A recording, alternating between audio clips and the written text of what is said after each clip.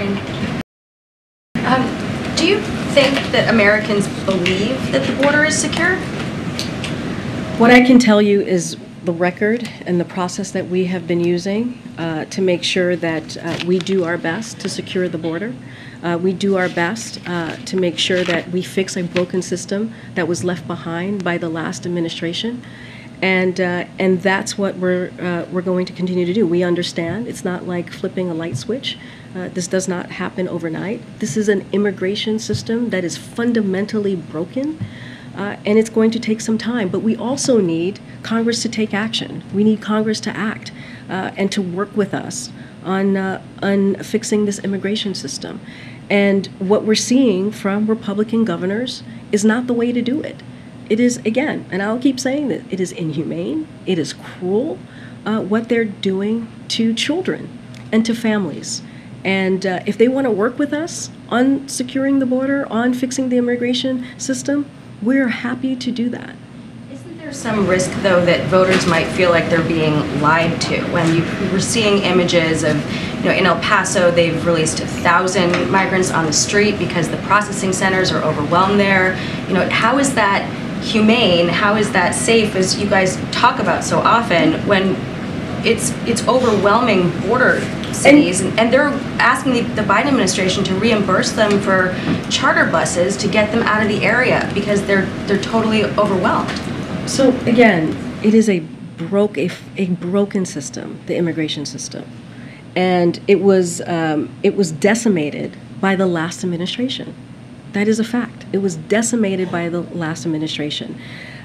What the last administration wanted was a border wall that was ineffective and used a use of taxpayers' dollars, and that's what we saw from the last administration. But just recently, CBP reported that that new wall along the southwest border was breached over 3,000 times, that new wall. And between fiscal year of 2019 and 2021, it's required $22.6 million in repairs. That's what we're trying to deal with a decimated system that was certainly not helped by the last administration. Look, we understand. I'm not saying that there's not more work to do. We are saying there's more work to do. We are saying that the system is broken. But we are saying that as well, we have done a lot of work here to fix this system. And again, more individuals encountered at the border will be removed or expelled this year than in any previous year. Those are the facts. Do you have a message for the migrants, though, who are saying that the border is open? I mean, today we talked to a few who arrived in D.C. They said that the border is open. We know it's open because we come, we enter, no problem. We haven't heard a message from the administration in a few months telling people not to come. We've heard you guys talking about trying to make it a more orderly process, but you're not telling people not to come. So Department of Homeland Security Secretary Mayorkas has been very clear. He was on TV recently talking about this, talking about the work that they do.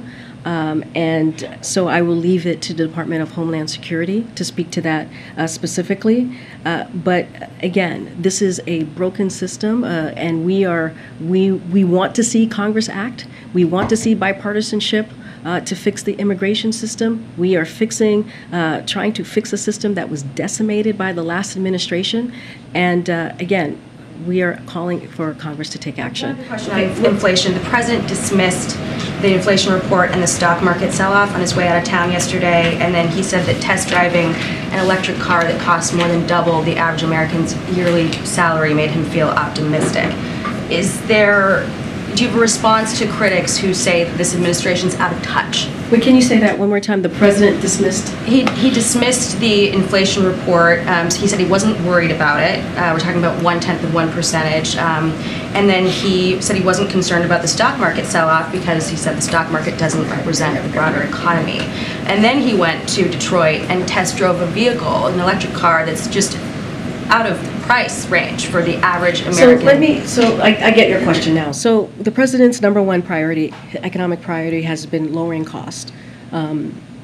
for the American people. You think about the Inflation Reduction Act, which was only passed by Democrats. Republicans refused to get on board and pass it in a bipartisan way. It lowered costs for Medicare recipients, capped that at $2,000 a year when our seniors are paying $2,000 or more a month.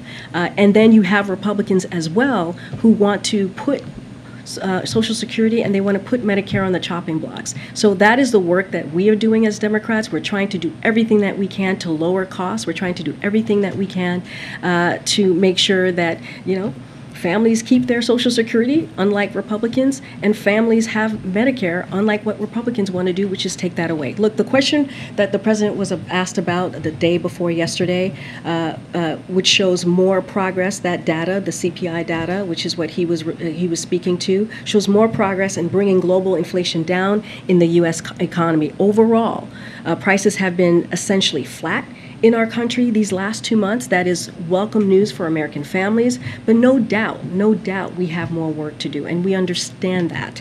And so we are seeing some encouraging sign, including inventories up, used vehicle prices down, and a cooling housing market, which is important.